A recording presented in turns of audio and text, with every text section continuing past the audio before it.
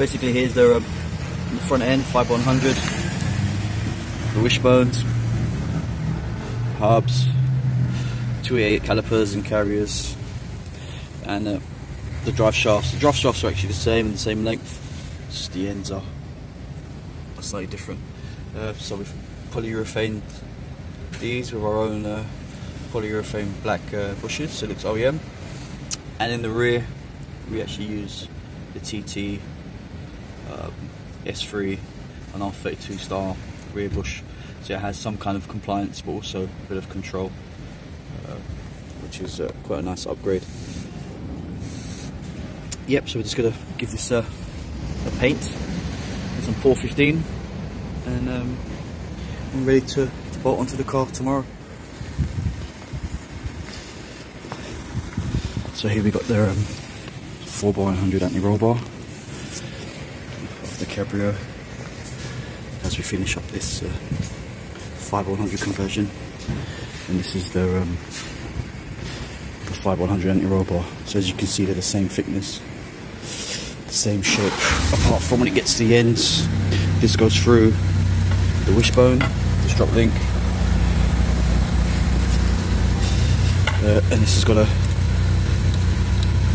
ball joint drop link that bolts into the bottom in a different location, further out as well, to give it more stability. So it's further away from the wishbone as well, so it has more leverage actually on the wishbone near the edge, whereas this is inboard a little bit. As you can see, there's quite a bit of difference to where they sit. And also get a 312 on it with 6mm spaces on the 5x100. It's quite a nice thing to do, and also just the ABS sensor on the left front is faulty, so I'm just going to replace this. So what I tend to do is to keep costs down. I actually buy an Audi TT off eBay, caliper and carrier. These actually go for around anywhere between 15 to 18 pounds actually delivered. I don't really care about the condition of them, because all I want is the carrier, because some people tend to sell the carriers by themselves. Like a pair of 312 carriers can go for around 50 pounds. So I end up buying 2 calipers. I don't care what because they're not sided to the carriers. I just buy them singly. They tend to go for this. I think I paid £18 for this with delivery, and this one was £16 with a caliper.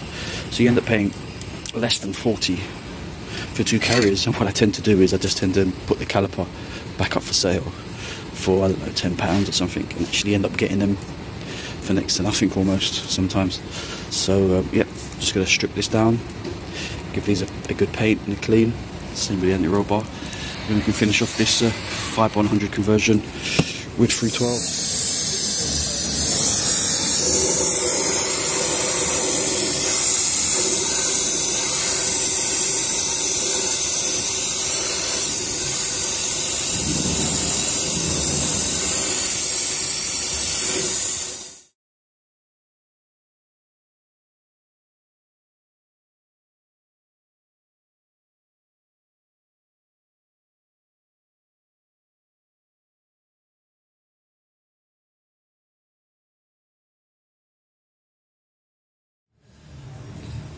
So fitting the 312s, here's the old discs.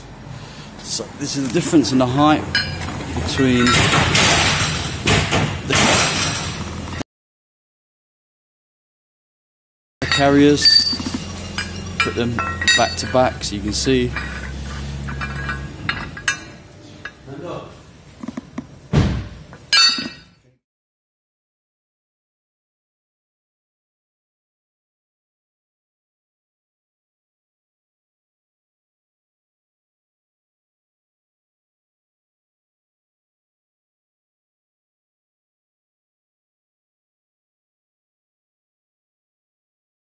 Something a lot of people forget to do when they do the 5x100 is change the spare wheel.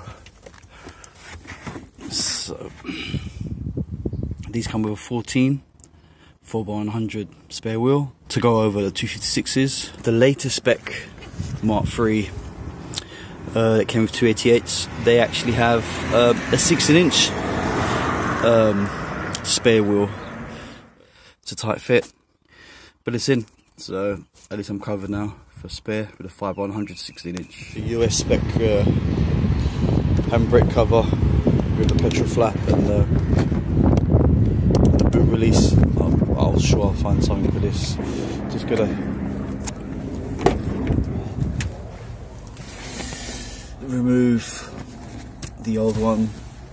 This handle gets damaged as well, so no biggie there. Maybe at a later stage, depends. If I can find some old material, this blue, some blue centers, I'll get the handbrake retrimmed in the same colour, which might be an idea. Speak to my mate who does trimming, maybe he can sort that out. Okay, so just going to remove these two Phillips here.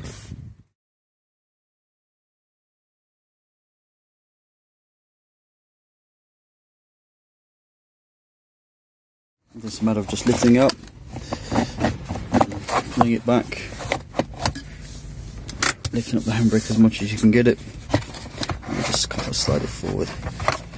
Quite easy, really. Okay.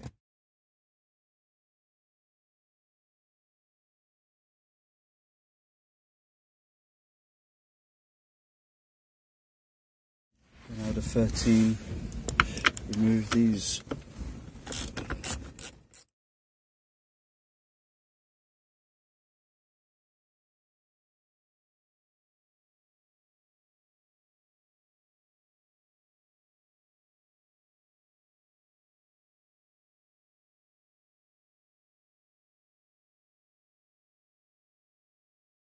Just turn it and it comes out. See it? So keep it as a spare to get retrimmed. Okay, so now it actually doesn't go this way around, it needs to go the other way around. Okay, so screwed it back the right way around, and gotta line it up there. Perfect. And then, as you can see, perfect lines up. So screw that in now, finish this off, and get the grommet. Job done. See, yeah, looks a lot better in here. So we're doing a bit more on this project on the inside. So we mounted up the central console and stuff. The standard radio just looks nice with the blue illuminations and stuff. Bought one of these kits off eBay for a grand total of $19.99 with postage, and literally just which consists of, that goes in where the CD changer is, a little earth, and then this connector here that goes to a box. It goes into this box, and then goes to a 3.5mm jack.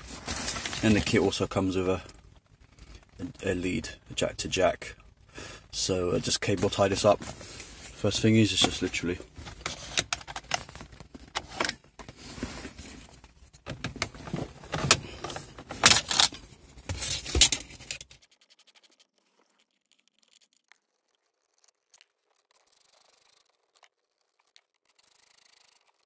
just be careful not to break this, it's quite fragile.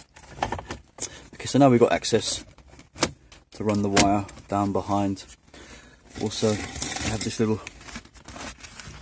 kit, the radio removal kit, and these are the VW ones. They actually go around this way around,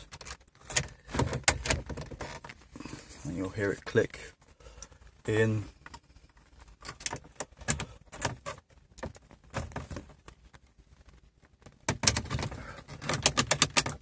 And then just give it a slight little pull. There you go.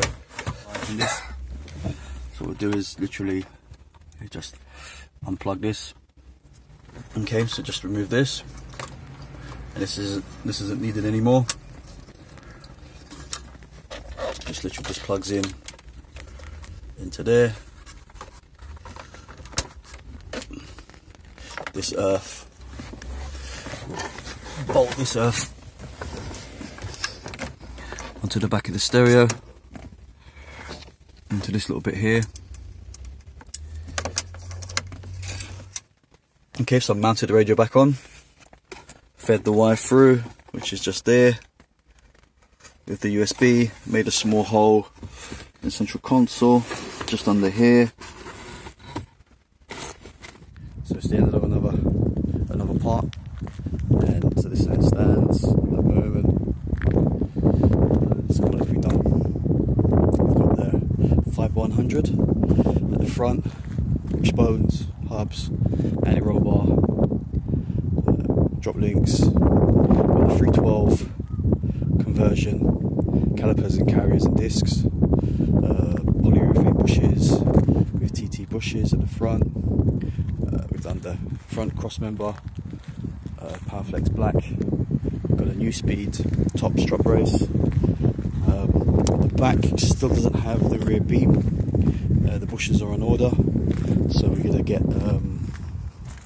those so we can clean up and recondition that rear beam and put that on.